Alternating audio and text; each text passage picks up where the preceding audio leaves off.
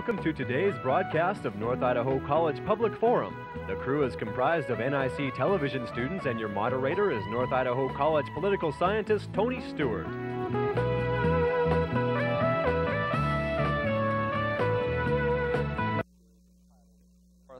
And final week of our very special series entitled Understanding the Cultural and Ethnic Diversity of the Spokane Area People.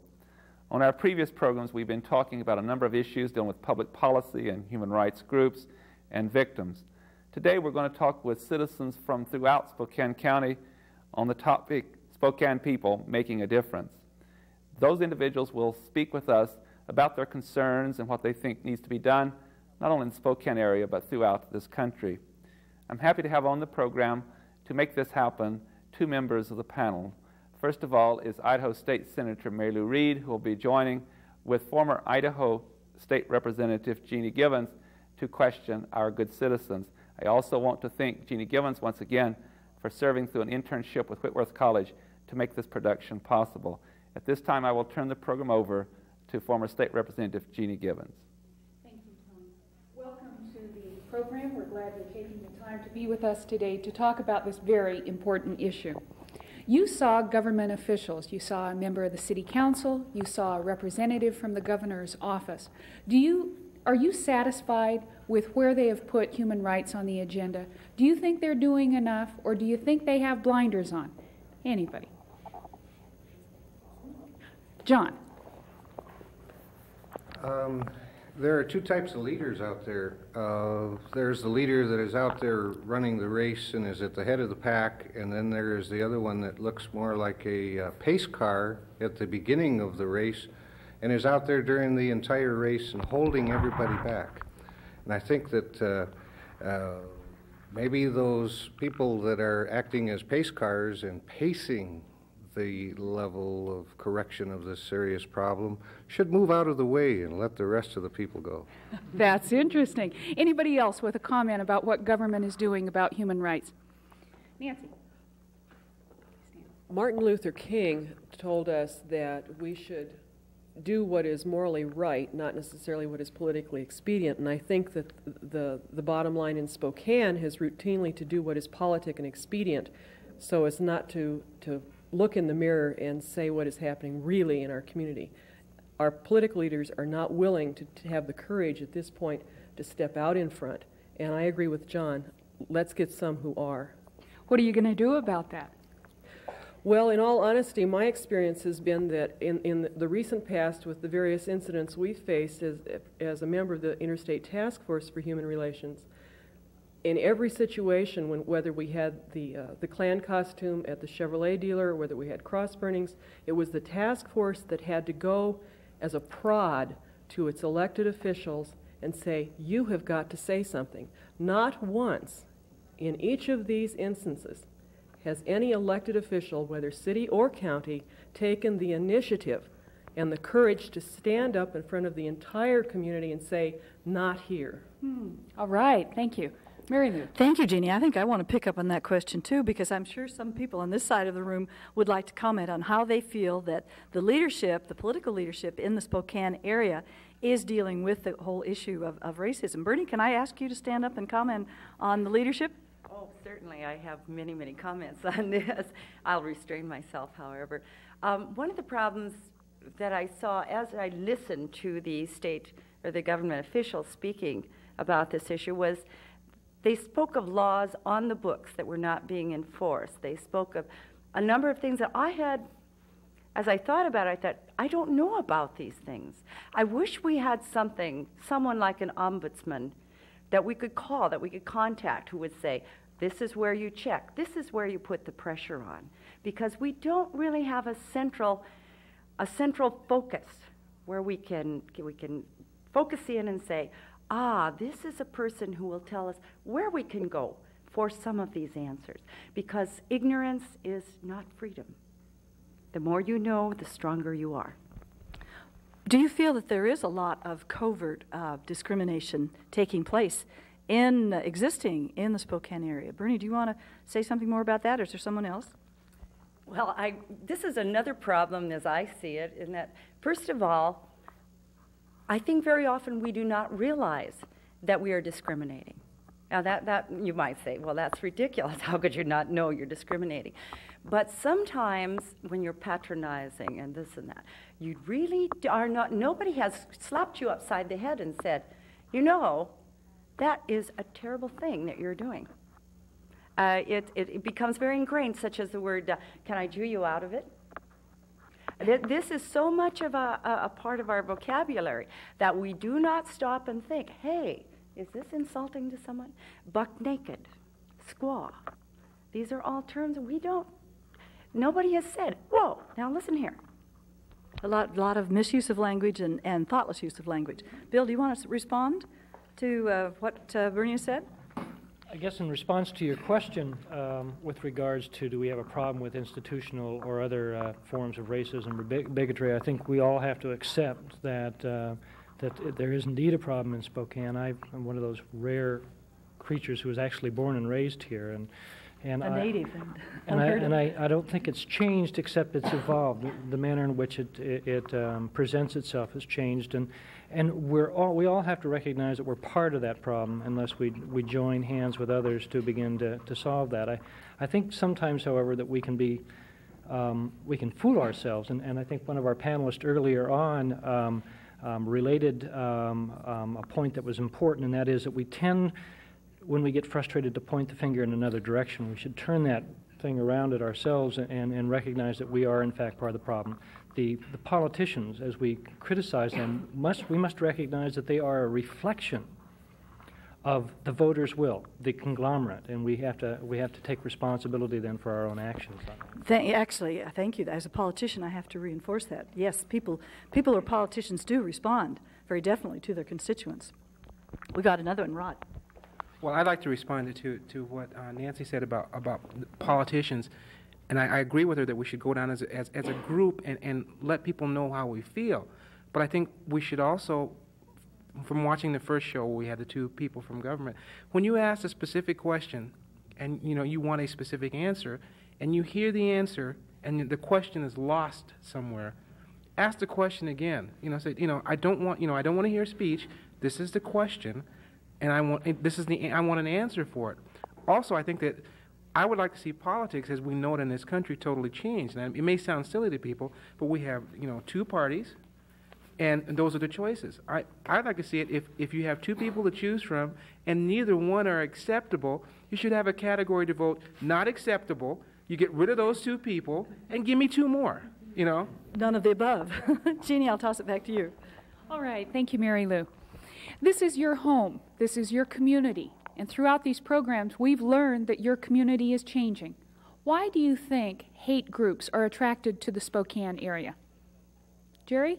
I think I can easily come to you on that. But number one, it's because we ignore them. We ignore each other. Richard Wright's book, The Invisible Man, with a man who's running down in a sewer, running light bulb after light bulb so he can see himself and prove that he is there. Unfortunately, minorities do not exist in Spokane. Ask the larger community and they'll tell you so. Well, we've heard of them, we've never seen them. Mm-hmm. The Indian, the Native American in Spokane is the derelict down on Main Street. He is not the larger community. The black in Spokane is either a preacher or he's non-existent. As far as I've been able to see, our children are coming up in the same environment, and they don't know who they are. From that, we have our problems.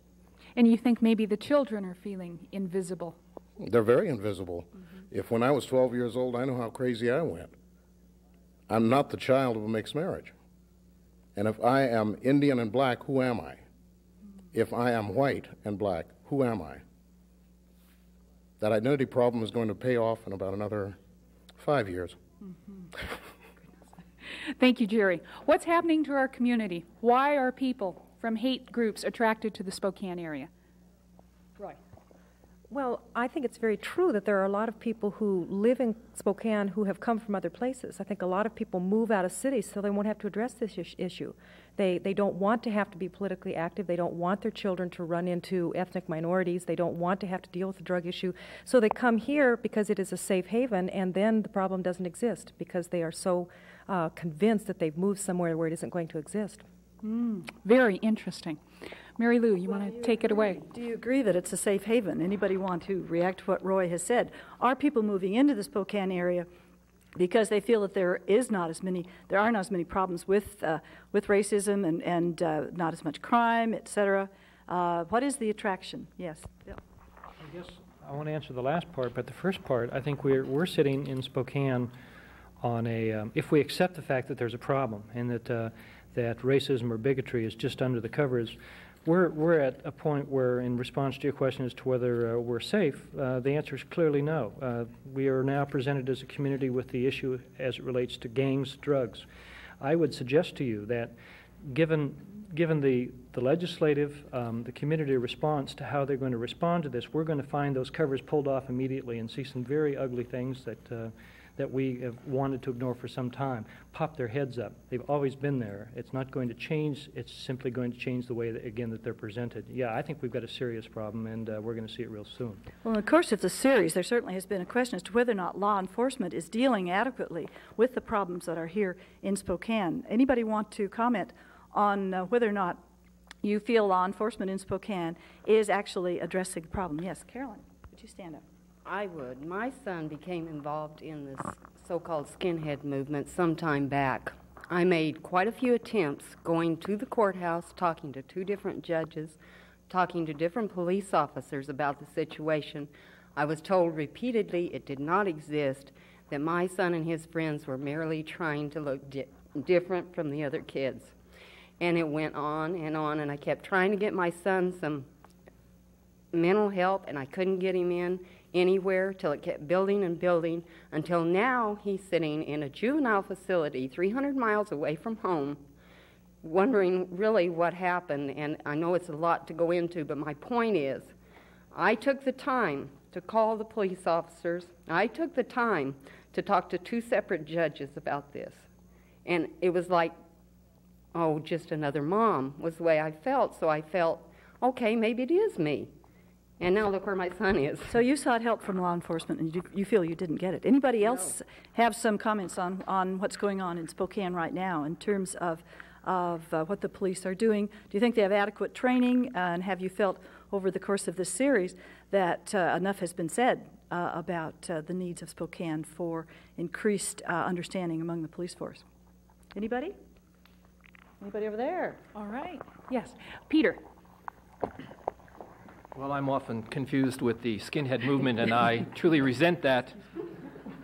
My feeling is if leadership represents the ongoing programming and what's being activated within the Spokane area, and when leadership can come before this panel and this group of people and say that nothing of consequence has come before the City Council agenda in 2 years, then I think there's something seriously wrong.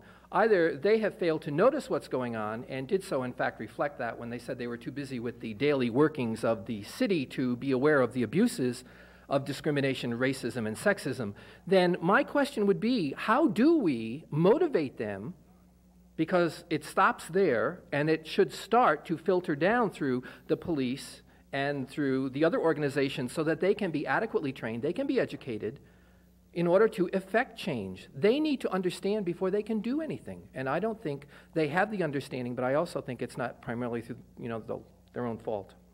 Peter, remember the city councilman said that we pay attention to the issues that are at the forefront. It was almost as though the squeaky wheel gets the oil.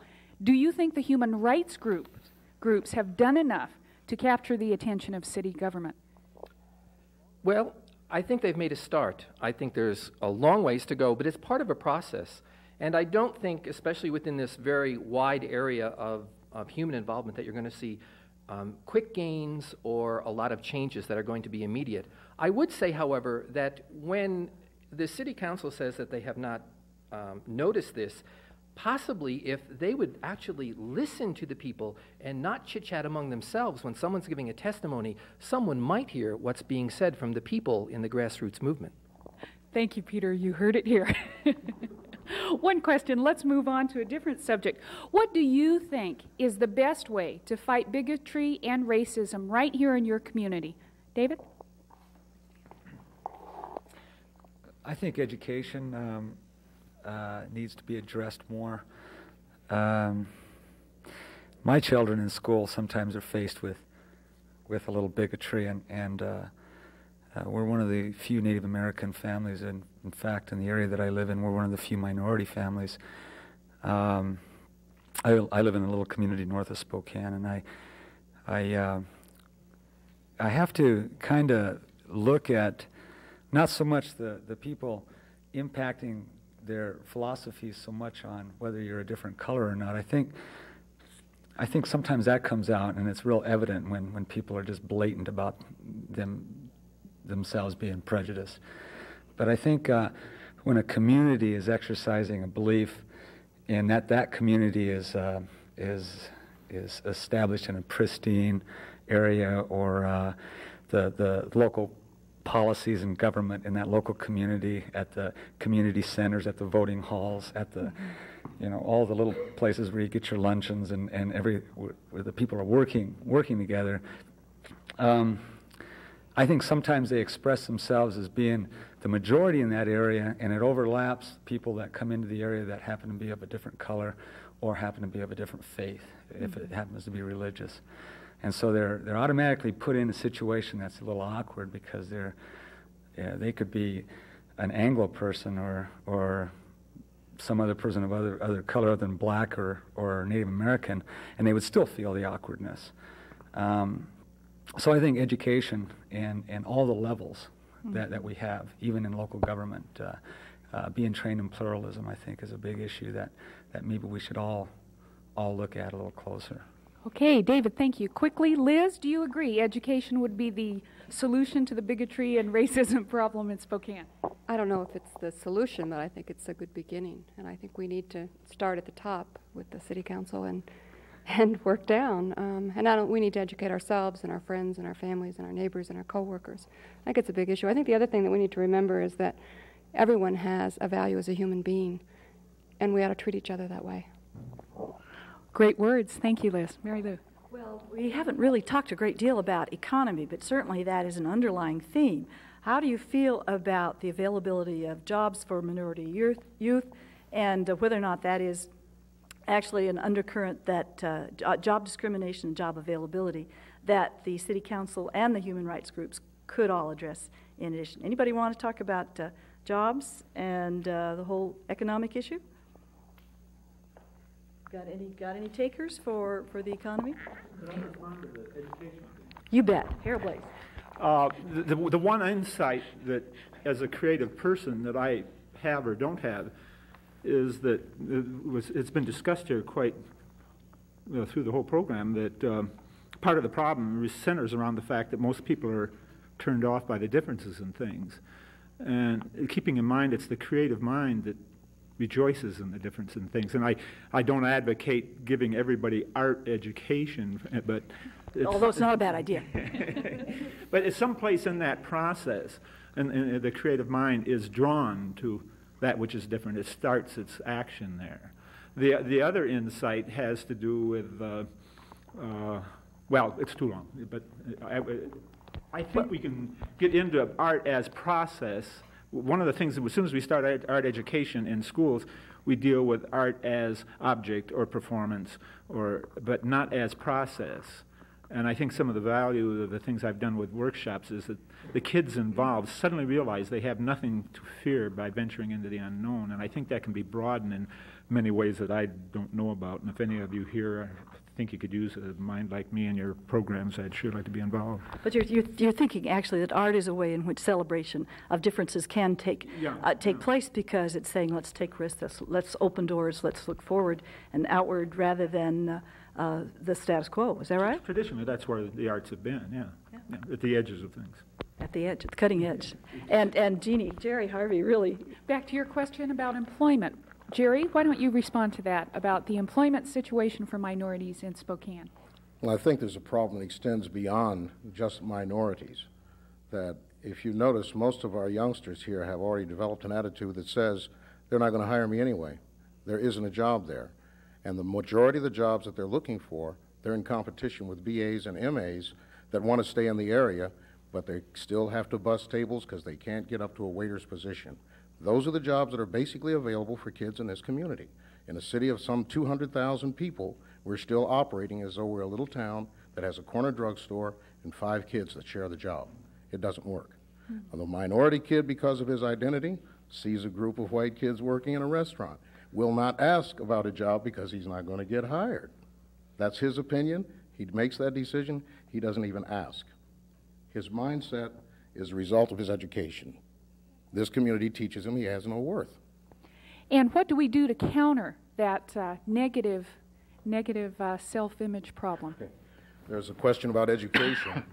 I'm very interested in watching my school district where I work as they deal with that nice cultural image, and I'm trying to remember what they call it. They call it equity. One of the things I understand about equity is that eventually it becomes neutral. It doesn't teach Malcolm X, it teaches only Martin Luther King. It doesn't teach freedom, justice, and equality, it teaches nonviolence. Okay? So out of everybody's background, it takes all the controversy and leaves white bread. You know what happens when you have a steady diet of white bread? Lou. Yes. Marcia, would you like to say something about how you feel the media is addressing these particular issues? I know that you have some ideas of your own on the media's responsibility. Well, from what I've seen, I feel like that when a situation, an incident is incorrectly, inadequately reported on, it makes us all victims, and that any progress that's being made is stopped because we need the truth to make progress. I think knowledge and truth have been certainly central to the discussion in these last programs. Jeannie. Mary Lou, bouncing off of that subject of the news, the media, have you been satisfied with the coverage of the events? The television coverage, the newspaper coverage on the incidents of harassment? Do you think that the media has treated this subject fairly? Have they sensationalized it? Anybody care to respond? John. Definitely would. The media has not picked up on the fact that there are minority doctors, lawyers, businessmen in our community. They tend to point toward, at least with the Indian community, the few Indians that are hanging around downtown on Main Street, so that they can paint a picture that they believe is true. They need to change that image. They need to focus in on the true Indian community here in our town, and the true black community, as well as the Hispanic community. There's a good friend of mine who is a professor out at the Gonzaga University, and he was interviewed by the newspaper for 2 hours while they gathered information, where he talked about all of the successful people in our community here. They never used a drop of that. What they used was the Indians on the reservation who are starving and drive their cars till the wheels falls off, and to paint that picture that they strongly believe in their mind, and that has to change. Don't you think Hollywood has reinforced that image? Definitely has, definitely. All right, another quick question on the media. Do you think the media, the television, the newspapers have done an adequate job of covering human rights issues? Nancy. No, I think the media is playing a game, and I think they've got so wrapped up in their game that they've lost their professional ethics as members of a community, as opposed to members of their profession. There's a fine line there. And part of the game is to make more money and to get more notice. And if that means sensationalizing something, whether it's playing up the skinhead situation or failing to deal with the impact and the consequences of things like cross burnings, that's what's going to happen. We get superficial, deleted word, and we do not get substance. It's not happening. And as we look at television news, we're not getting any content there either. They don't have the time for it. So where is the time? The newspaper? What's in it for the newspaper? What kind of commitment do they have? So when we talk about training our politicians and our city employees and our county employees, let's start training all of the people who work for the media right along with them, because if they don't understand it, it's not going to get translated back out.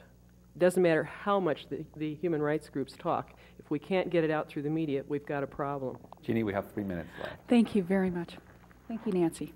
Lou? I thought you were going to ask Nancy to perhaps do a little concluding there. Well, Nancy, yes. Nancy has been with our program for the full 4 programs, and she's been a critical, important person in helping organize this, and she is responsible for gathering all of you here.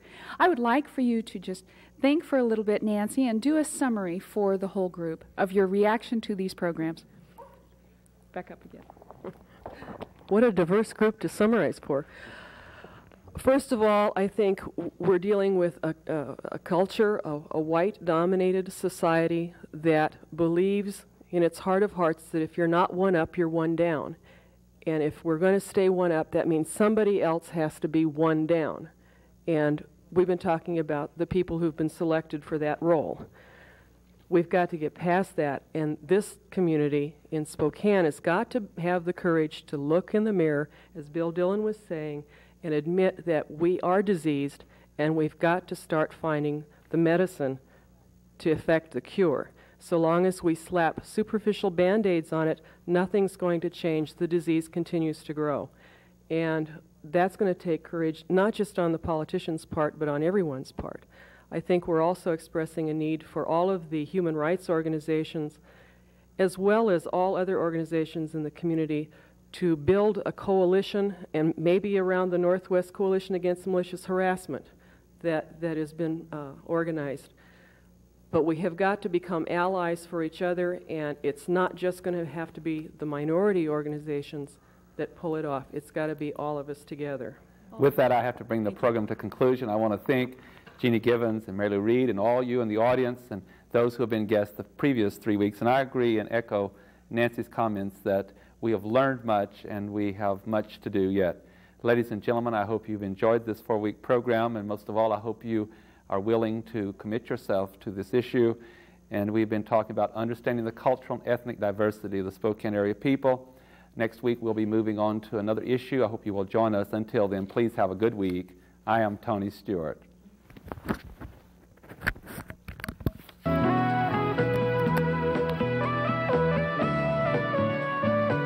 North Idaho College Public Forum can be seen at the same time each week over this station. This production was videotaped earlier by an NIC student crew for viewing at this more appropriate time.